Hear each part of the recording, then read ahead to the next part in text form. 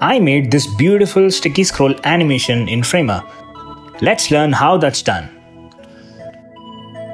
Start with the frame and add another bigger frame inside it that will hold an image.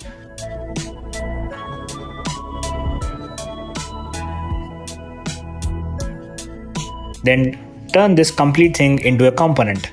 Add a dummy image and turn that into a variable.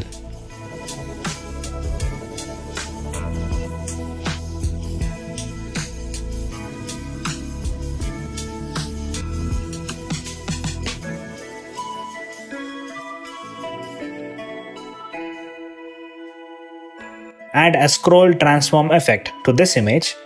Create a new variable for section. In the from state, add a negative offset such that the image is close enough to its frame's right border. And in the to state, add a positive offset similarly. You can add a spring animation to your taste.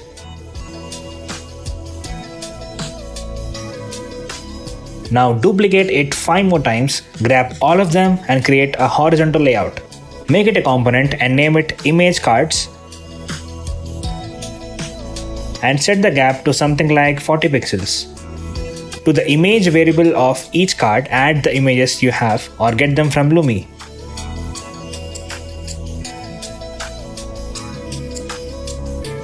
Add a scroll transform effect. Select the section in view trigger and set up the section variable.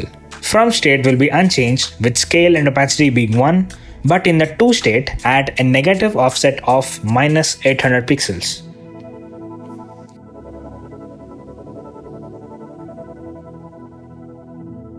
Come back to home. Turn it into a layout. Add a new frame with layout in vertical direction.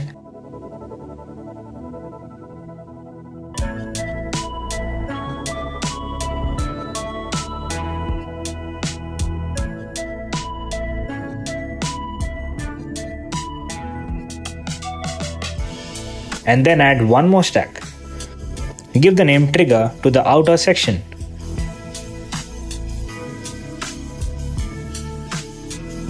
Set up the innermost stack with fill container and viewport height. And just increase the height of this trigger section for now. We'll come back to it in a moment. Align this inner stack to the top of the section. Change the fill color to white. Paste the image cards component. Align the content in the inner stack towards the left. Give it some visible padding. Now, to the trigger section, set the height to 200 VH. On the innermost stack, set the position to sticky.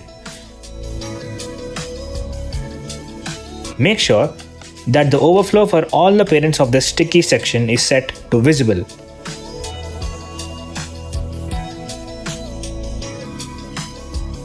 Better to have a new dummy section outside and below this trigger section, adjust to test this animation. Set the scroll section on the image cards component to trigger scroll section. Now in the image cards section, in the scroll transform effect of each card, connect this section variable to the scroll section variable passed down to this image cards component from the page. Prototype and check the animation. That's it.